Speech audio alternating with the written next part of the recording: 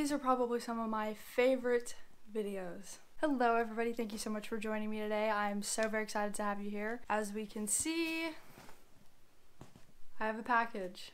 We have a package. You and I have a package, and we gotta open it. If you cannot come up with a conclusion yourself, these are books I'm very excited about. I got these for super cheap at book outlets. I got all of these books for $5.99 a piece. I don't know if they're used or not. I don't know. I assumed that they were new books. We will see. I really don't have too much to say. I'm kind of just eager to open them, so that's kind of what we're gonna do. I'm gonna show you what I got. Have a good time. Do a little unboxing haul for you guys. So this just has a little pull tab. Honestly, it looks like it's kind of already open. So just a little bit. All right. This is so exciting. A lot of these I did just look at the cover and then kind of get them from there, or I've heard good things about them. They weren't necessarily books that I've had on my radar that I've been looking for or anything like that, but nonetheless, I did get them anyways. For $5.99, I might as well, right? So the first book that we have on top right here is Billy Summers by Stephen King. I have, again, heard some people talking about this, so I figured that I wanted to read it as well. You know, I just finished my horror books for the week, read some Stephen King, and I enjoyed it, so I did want to jump into some others by him. As we can see, this is another by him, so I figured why not just give this one a shot. It was $5.99. I might as well. I didn't really pay much attention to a lot of these being hardback or paperback, but I think some of them are hardback and I was not expecting them to be. I did think that this one's gonna be paperback, but it's not. But again, $5.99 for hardback, like, you literally can't beat that unless if you're getting it secondhand. These honestly don't look used at all. There is a nice little dollop down there. It doesn't really bother me. Again, if it's super cheap, I don't really mind that much. Now, if I was paying like 20 bucks for this, yeah, I probably wouldn't want it to look like that, but it is what it is. So this is the first one for today. Then I have The Cradle of Ice. This one's by James Rollins. I don't know. By James Rollins. I have the first book down there somewhere. It's on like the stack up there.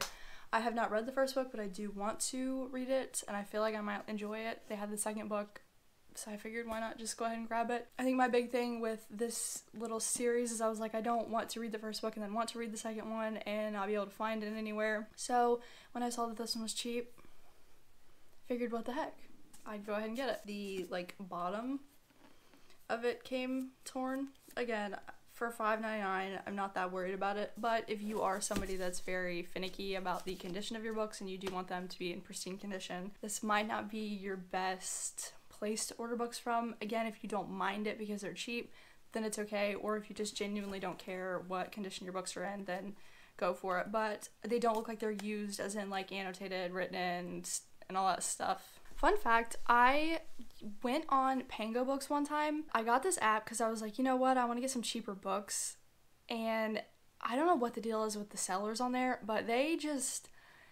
drive me nuts. I don't like whenever people resell stuff for the same price as it would be to go buy it at Target, and 9 times out of 10, all the books that I looked at on there anyways, it would be cheaper for me to buy them brand new at Target than it would be for me to buy them from them and then pay for the shipping on top of that. Why would I do that? You know what I mean? So I had a lot of issues with people on Pango Books doing that. If they're not well-known books at all, a lot of them you get for like $6, $7 after shipping and stuff like that, but for the most part, all of them I could get from Target for cheaper than I could just the book on there before shipping, which is, to me, is kind of ridiculous. I don't understand. And literally all of the books were like that, so I haven't really bought much from them unless if they're just really obscure books that I got for Nick. This is just such a random story, but I went on there one time and I was trying to find this book, and this girl had put on there that this book was, it was like one step underneath brand new, so like the most pristine used condition that this book could be in.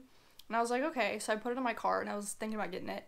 And so I went back and I looked at it, and she had written all in the book. She had like scribbled out the cuss words and replaced them with cleaner words. So if they had like, I don't know, the F word, she would like scratch over it and be like crap or something. It was just so funny. And but like, to be like, yeah, it's almost brand new, and then that's what you get. Like, oh my gosh. People on there drive me nuts. Long story short, I'm not a fan. But I know some people are. Some people can find really good deals on books.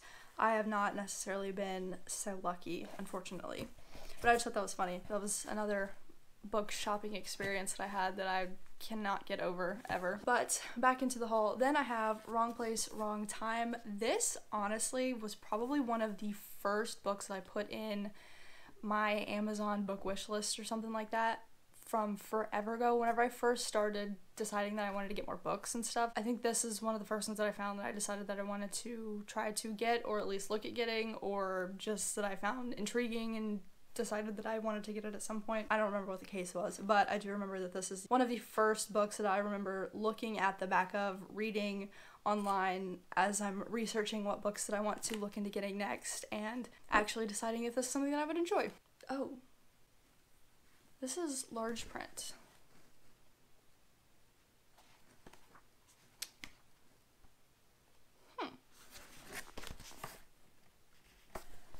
It's pretty intense. But hey, I did say that I wanted to read this at some point. I did finally get it. Now I feel like my old wanting to get into reading books again has been fulfilled. I don't know, my old self has been whatever. I don't know what I'm trying to say. Ignore me, but got this one. Then I got, what is this? Gallant?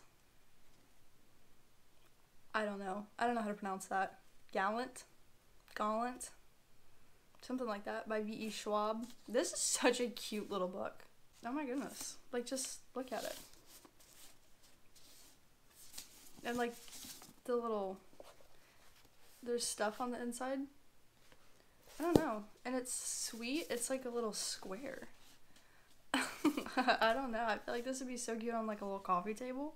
I did apparently get a lot more hardback than I realized that I was getting, but I won't be complaining about that. And I got The Bodyguard by Catherine Center. This one's little. I was not expecting this one to be so little. It's got a little sticker on it. I did not get it for $15.99 because I got it for $5.99. I've heard wonderful things about this one. I've not read a Catherine Center book. I heard a lot of people enjoy her books, so I figured, why not? Might as well, right? For $5.99, I can't complain. Hopefully I enjoy this. This definitely isn't as long as I thought it was going to be. I thought this one was going to be a longer book, but it's not. It's only like 300 pages. So we'll see what I think of this when I get to it. The cover of that one was a little bit dirty. Then I got Nothing But Blackened Teeth. This is, again, so much shorter than I thought it was going to be. I don't know how long I thought, but it's only like 140 something pages.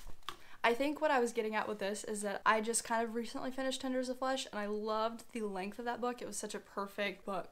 There wasn't too much information, there wasn't not enough information, it wasn't dragging on at all, it was just straight to the point and really good. And so I liked the shortness of it.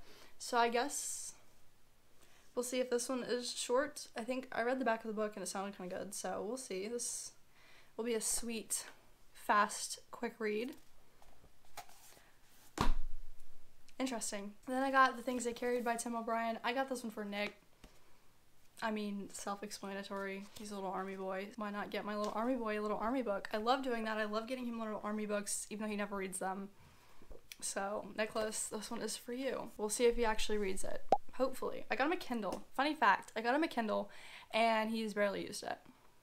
That's what I get for trying to make him into a book boy when he doesn't quite want to be. But in my defense, he did kind of ask for it. So, he did want it. He said he was going to enjoy it and he was going to like it. Oh, no. Oh, this is terrible. It's not terrible, but like...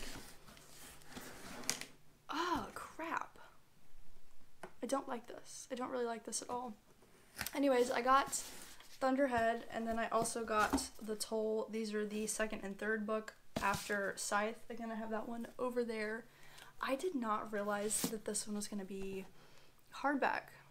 So I have the first one in paper, second one in hard, and the third one in paper. So that's kind of obnoxious. And I'm not like super picky. My ACOTAR series is paperback, Throne of Glass, hardback. I don't really care about that, but I don't really want like this. I don't want a hardback and then a paperback in a series. I'd rather them all just be the same. Oh well, I'll get over it. And right, it's the middle book, so it'll be like in the middle. But I did get those. I really wish that this was in paperback. I really wish I paid more attention to that, but I didn't. And Now I have it in hardback, but it's not like a gigantic hardback. It's about the same size, so I don't think it'll bug me too much. Then the last book that I got was the Happy Ever After playlist by Abby Jimenez. Again, I've heard fantastic things from Abby Jimenez. A lot of people like her books. I figured it was time that I go ahead and jump on the bandwagon a little bit, because for $5.99, I might as well. I probably wouldn't have got it for like 10 bucks, honestly, just me being really honest, but why not? For $5.99, why not? Alright, well, I will say, honestly, for $5.99, a lot of those are hardbacks, so that's really not a bad deal. So I would recommend checking out Book Outlet if you're in the mood to purchase any books. I will leave their link down below. You can check it out if you want to. I'm not sponsored or anything like that. So there's the haul. I was not expecting to get this many books. I don't know why. I mean, I literally purchased them all myself, but for some reason I was not expecting there to be this many in the box. But that's all I got for you guys today. Let me know if you have read any of these, if you have seen anything about some of these books that are just kind of random that I've never seen before.